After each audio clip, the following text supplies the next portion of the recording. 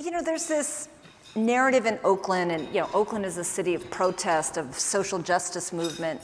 There's a narrative that capitalism is bad, is evil, and yet capitalism is run by human beings. And I believe that human beings are intrinsically good when given the opportunity to act through their values. When we look at corporate citizenship, traditionally the model has been pretty limited. It's philanthropy. We're asking companies to write a check to our favorite charity, or it's like a company-run volunteer program. But what we are trying to do is kind of redefine corporate citizenship in Oakland and look for where do we share values? Where are our mutual needs? And so Uber, and this is a success story, when we talk to Uber about things that we think they need too. They need a future workforce. And frankly, I think we've all recognized that tech will benefit from having a more diverse workforce, one that is also representative of its customer base. We have a lot of brilliant, very diverse kids in the city of Oakland. And so we invited, maybe that's a strong word, Uber to participate more strongly in creating that pipeline of future students to become their future workers.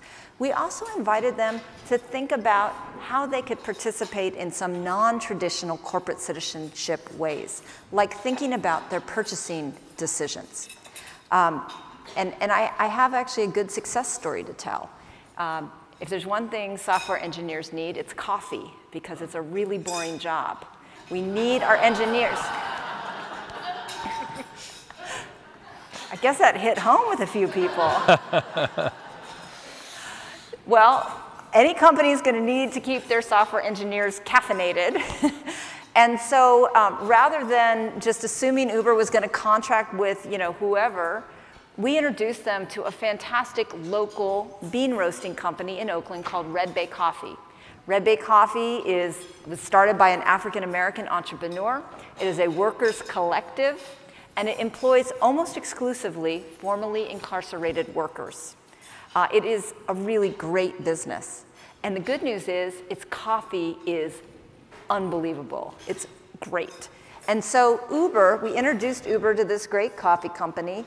They not only liked their coffee so much that they committed to use this coffee supplier in their Oakland office, they didn't want to wait. They entered into a contract right away to start supplying their 2 San Francisco buildings with Red Bay Coffee. That contract alone created 20 new jobs at Red Bay Coffee for formerly incarcerated workers. That is a win-win. That's awesome.